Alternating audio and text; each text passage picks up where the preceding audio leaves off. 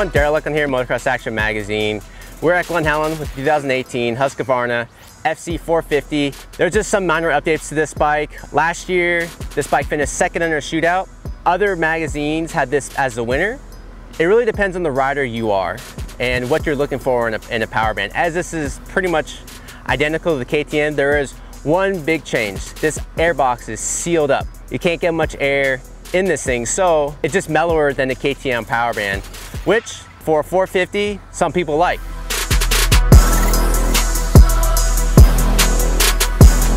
Some of the revisions to this bike are in the forks. They put a new O-ring in there, as well as there's a ceramic piston that had some issues. They went to a center steel piston. They went to a bigger battery, which is a lot better for cold weather. The smaller battery, you really have to prime the starter and it would sometimes die. The shock and forks are revalved as well. Again, even though this bike is unchanged, very light, has electric start, hydraulic clutch, no tools air box, it's really hard to go wrong with the Husqvarna. And as always, we're gonna spin a couple laps and get some feedback on the first impression of the 2018 Husqvarna FC450.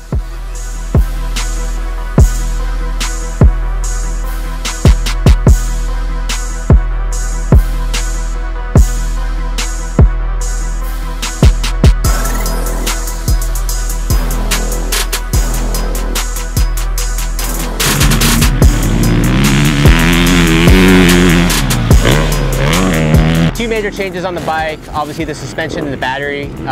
It's 105 degrees out here at Glen Helen. Can't really tell if it started better in cold weather. But as far as the suspension, last year it was like plush, but got pretty far down in the stroke and got harsh. Now they kind of made the initial stroke a little stiffer so it rides up higher. And it was actually more plush, and coming in the corners it didn't dive. Everyone from beginner to novice to pro liked the setup a lot better. As far as the shock's concerned, it is revalved a little differently, but it was such a small change that none of our riders can really feel a big difference, at least the day one. And as far as the engine, just like last year, this is the most powerful 450. It's 58 horsepower, and if you ride it back to back from the KTM feels like it's more powerful, but you got to remember the airbox, the concealed airbox on this bike, it comes off really kind of just lugs, slow, and just keeps on pulling on top. So that 58 horsepower at the very peak, and it's a more linear power band than the KTM. So with that said, if you want to make the power like a KTM, let's drill some holes in the airbox.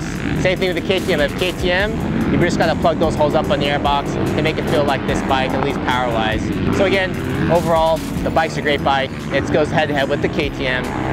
It is 2 pounds heavier than the KTM, but you really can't feel it on the track. Overall, good day of testing, and we're going to go hammer some more laps. And for the full ride-up on this bike, check out a feature issue of Motocross Action Magazine.